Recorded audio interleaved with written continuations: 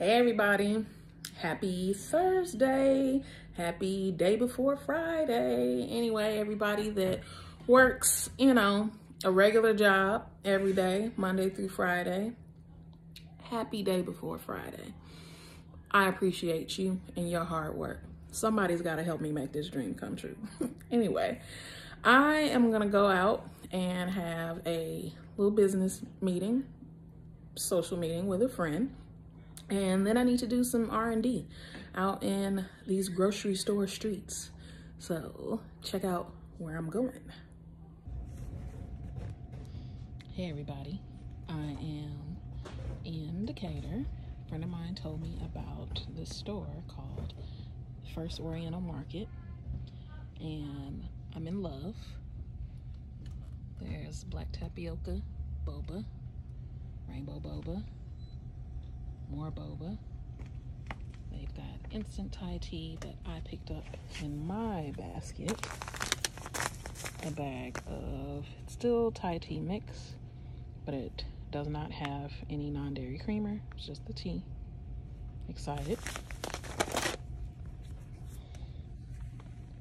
Got lots of good things.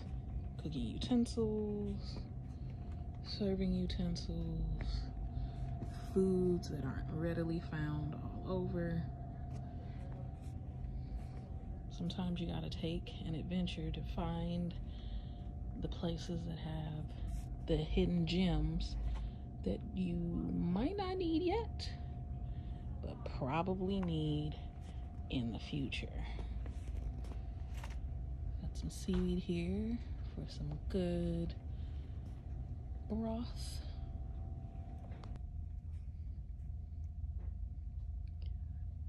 Huge lotus leaves, gigantic bags of dehydrated red chili. I feel like some sambal making is in my future for sure. Been wanting to make some homemade sambal. I bet if I smoked some chilies or made the sambal and then smoked it, nobody's gonna be ready for that.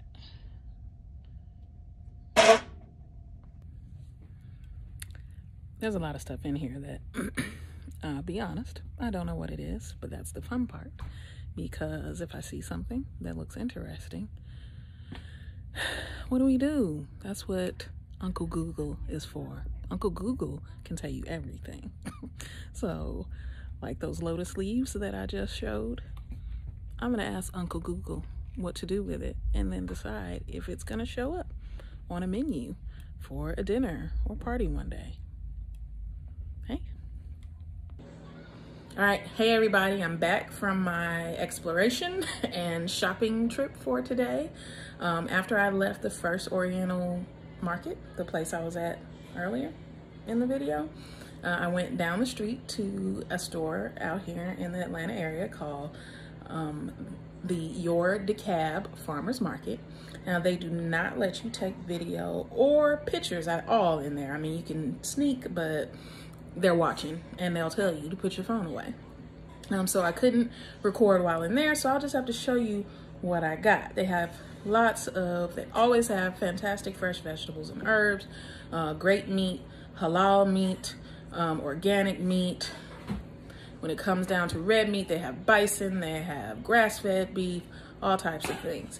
So let me show you what I bought today. All right, so right here, these are carrots, but they're red carrots.